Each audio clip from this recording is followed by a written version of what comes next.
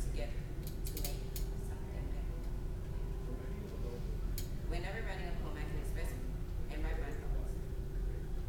Writing poems has opened my mind to think outside the box, because I'm a person that likes to learn and see new things. Poems makes me feel accomplished. I know that I've written something that expands my knowledge to write another.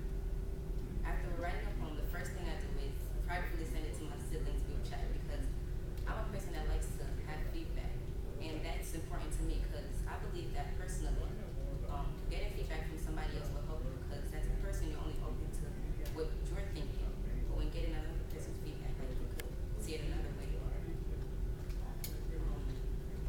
I remember writing my first poem 2 years ago, and I thought, wow, I'm a poet.